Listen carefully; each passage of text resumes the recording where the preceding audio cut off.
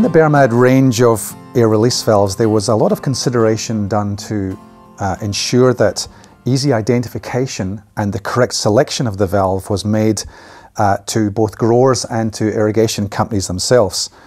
What we can see here is we can see the clear color identification between the combination valves, the C10, which has the red top, the automatic A10 valves, which have the grey color, and the orange top Kinetic air valves.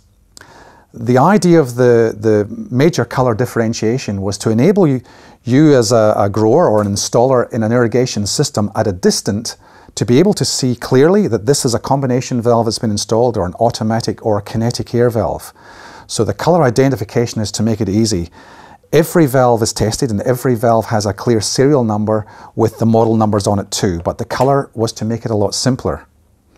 Now, when you go in store, one of the main complaints in air release valves has been a lot of valves are generally bunched into bins where it's very hard to identify what they are. The way in which Bermad have packaged the products is that every product comes properly packaged and sits properly on the shelf, but importantly to the grower, to the person, we clearly identify exactly what the valve function is. So there's no concern to anyone when they're reading exactly what the valve functions are. They know clearly what it will do. We also identify pressures and thread sizes and specifications on the back.